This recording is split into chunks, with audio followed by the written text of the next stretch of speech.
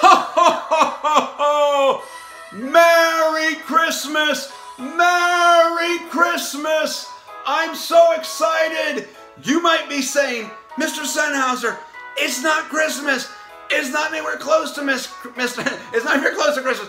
I know, but you know what? We have made it to the last chapter, the last concepts of math, and so we're celebrating like it's Christmas.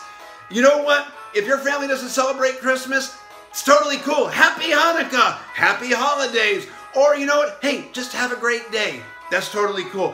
But we're celebrating like it's Christmas today, and today we're going to be learning about classify quadrilaterals. It sort of made me think about, you know, when we have presents and stuff, they come in different shapes. And it reminded me of these shapes here. And so I thought this would be sort of a fun way to talk about classifying quadrilaterals. So classify means to put into groups. And quadrilateral, well, what do you think that means? That's right. A triangle has 3 sides. A quadrilateral has 4 sides. 4 sides. So let's talk about today's quadrilaterals as how we classify them. The first one here is called a parallelogram. A parallelogram, parallel. Do you remember what that means? Yeah, it means like the lines go like this or this. They can even go like this or this. Parallel. That means they're never going to touch. Well, we have 4 sides, and this one has 2 pair of parallel sides. 1 pair, 2 pair. That's why we call it a parallelogram. A 4-sided shape with 2 pair of parallel sides. Well, let's look at this. Now, this looks like a present right here. That's a shape you guys have known for years and years and years. It is called a rectangle. And did you know it is a parallelogram? It's a parallelogram, but it's a little different. What do you notice different about this and this? You see it? Yeah, it has to do with the angles. That's right, the angles. You'll notice it has something here. What are those angles called? Do you remember? That's right.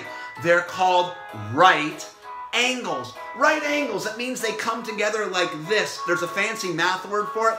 Perpendicular. That's right.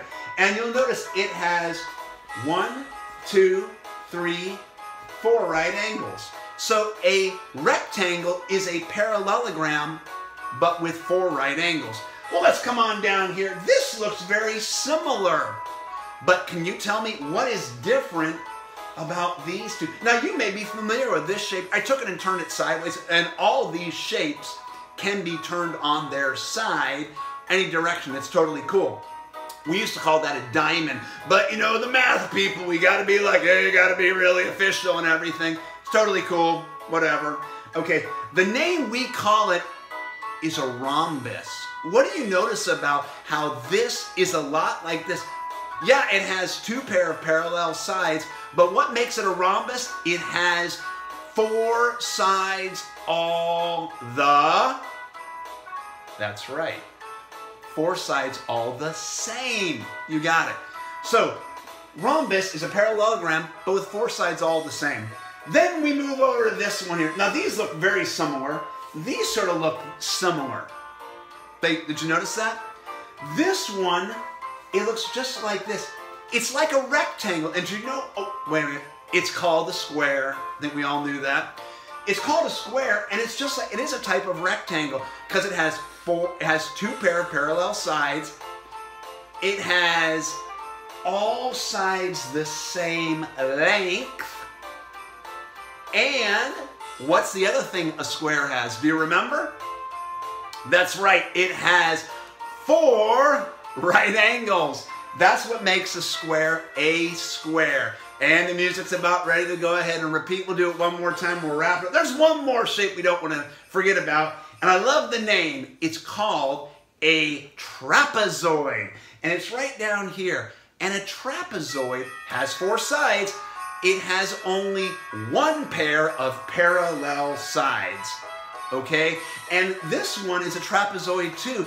It actually has two right angles, but the big thing is it has four sides, but only one pair of parallel sides. Boys and girls, this has just been a little lesson on how we can classify these four-sided shapes called quadrilaterals. I've enjoyed teaching you guys this lesson. Hope you guys are having a great day. Until next time, God bless. I'm Mr. Senhauser. We'll see you around.